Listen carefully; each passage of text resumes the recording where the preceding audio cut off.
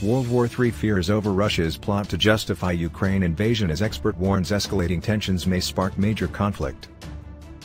Russia's reported plot to justify a Ukraine invasion has sparked World War III fears as an expert warns escalating tensions may trigger a major conflict.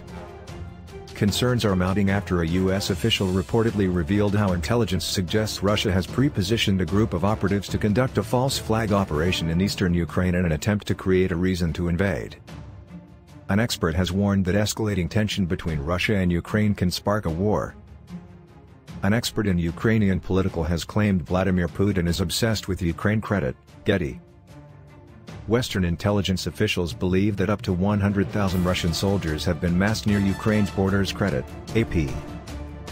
Taras Kuzio, an associate research fellow at Henry Jackson Society, told The Sun US that a major war may erupt and said the crisis is likely to escalate before it de-escalates.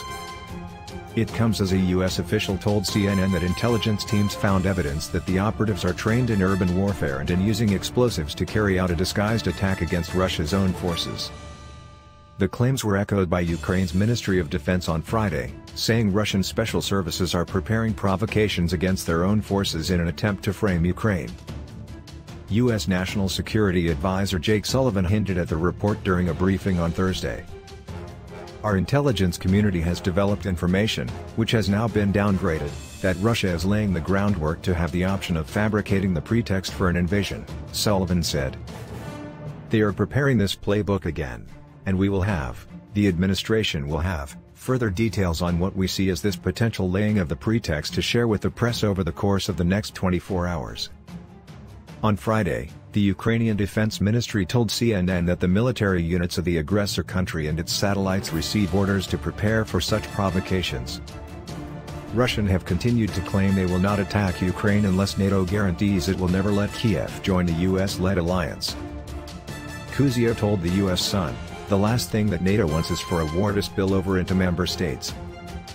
They want it to remain constrained in Ukraine." He added that Putin has an obsession with Ukraine and he will always be fixated on the country. Putin is president for life, he can't leave office. That's the way their system is. He knows that he can't trust the people around him, there's no honor amongst thieves, Kuzio said. He has an obsession with Ukraine, he can't rebuild his empire without Ukraine. So he will always be fixated. There's frustration and anger with the West, and he thinks it's the West preventing Ukraine from coming back to Russia. He always sees his war against Ukraine as part of his general war with the West.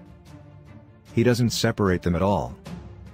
You will have crises periodically throughout Putin's presidency. When you have this kind of crisis, there's always a danger that things can escalate, he added. Kuzio said that if a major war erupts, it could feel like the 1980s again. It depends on what Russia does in Ukraine. If it escalates into a full, major war, then what's going to happen is the Americans, Brits, Canadians are going to supply Ukraine with very good military equipment and it'll be like the 1980s again, the expert said. Some of that equipment like Stingers will kill Russians. It will bring down Russian helicopters. There are mounting concerns about a major conflict over Ukraine. Credit, AFP. Russian troops have been seen taking part in combat drills on the border with Ukraine. Credit, AP. An expert claims the crisis likely to escalate before it de-escalates. Credit, Reuters. On Friday, thousands of Russian troops were seen taking part in combat drills on the border with Ukraine. The exercises took place at the Kuzminsky and Katimovsky training grounds in the southwestern Russian region of Rostov Oblast, on the border with Ukraine.